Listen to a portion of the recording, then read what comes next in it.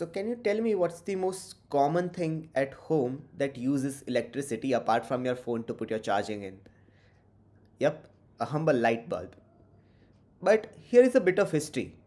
In late 1800s, Thomas Edison, whom you all might know, building on the work of scientists like Joseph Swan, created the first electric bulb that was long lasting and reliable. Here is a picture of just the bulb that was created by Thomas Edison. It changed the world. But here is the twist. If you really zoom in on this light bulb, you will observe that bulb doesn't glow because of the electricity shines inside it. It glows because the filament gets super hot when electric current flows through it. In real life, this is how it would really look like if you try to capture it with some high-tech camera. You would have seen on TV or some place around you where heating up a steel rod might make it orange-red in color. Similarly, heating up the metallic filament here produces light. So, to understand this as a scientific inquiry, when electric current passes through the wire can get hot, a little warm in some cases or really hot in others. In other words, light that we get is not from the electric current itself, but more due to the heating effect of electric current. Let's see it in action with a simple experiment. Let's try this activity of observing the heating effect of electric current. For this, you need to take two battery cells of 1.5 voltage. The normal cells you get from the market that you normally use in your home appliances are of 1.5 voltage. So taking two cells would make it total 3 voltage. You also need to take a switch and a small torch bulb. And now when you connect them with wires, you make a whole circuit all by your own. You can start with touching the bulb before turning on the switch. As a step 2, you have to switch on and let the bulb glow for around 1 minute. When you switch off the bulb after a minute, you touch the bulb again. Did it feel warmer? That's the heating effect in action. The current passed through the filament and heated it up. Even this basic activity now should be done only under adult supervision. Never touch a real bulb connected to your home electricity. They run on high voltage and get dangerously hot. This activity is safe only because we are using two small batteries like 3 voltage which don't carry enough power to hurt you. Neither it can electrocute you nor it can generate so much heating that you will get burned. So again, safety is always important when you conduct such experiments. Now let's try the same activity with a nichrome wire.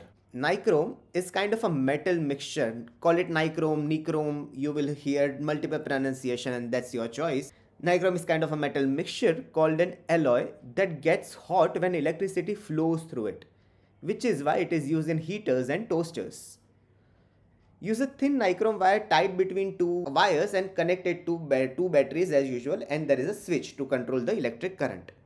You follow the same steps where you touch the wire before turning on, then you turn on the switch and wait for a few seconds here, not the full minute. And after that you briefly touch the wire. Again, it would feel warmer. The safety note is the same here. You can try this only with the low voltage batteries. As I've mentioned before, it is just 3 volt of current, so it's not that dangerous for us. But in real life, never touch live wires or the main powered devices and always do such experiments with adult supervision. So let's try to understand what makes the filament wire heat up. Well, actually it's the material of the wire that provides certain resistance to the electric current which results in the heating. If you really think about it, the amount of heat produced in a wire depends on first its material, what the wire is made of, how long the wire is, in other words the length of it, and how thick or thin it is, in other words thickness. So if you want to summarize this, material, length and thickness of the wire, that determines how much heat it produces. That's why regular wires in circuits don't heat up. They are really thin and the current voltage they pass is really low for it to melt the copper wire. Usually the normal wires that are used in electricity in house are made up of coppers. You've probably seen electric iron, geysers, room heaters, even electric stoves.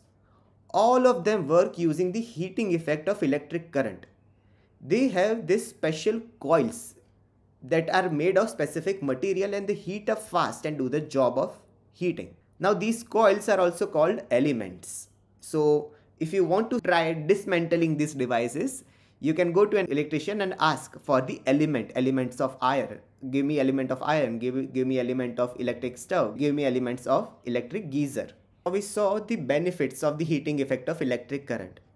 But again, there are also some downsides of it. For that, let's go back to the bulb. When an incandescent bulb glows, a big part of the electricity it uses is wasted as a heat.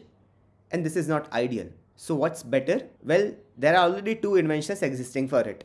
One is light emitting diode bulbs, or you would rather know it as LED bulbs, and the compact fluorescent lamp, which is CFLs.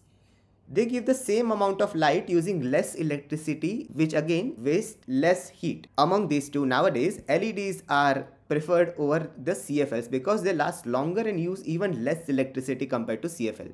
That's why they are better for the environment and of course for your electricity bill. Now here is a quick tip. When buying bulbs or other appliances, look for the ISI mark.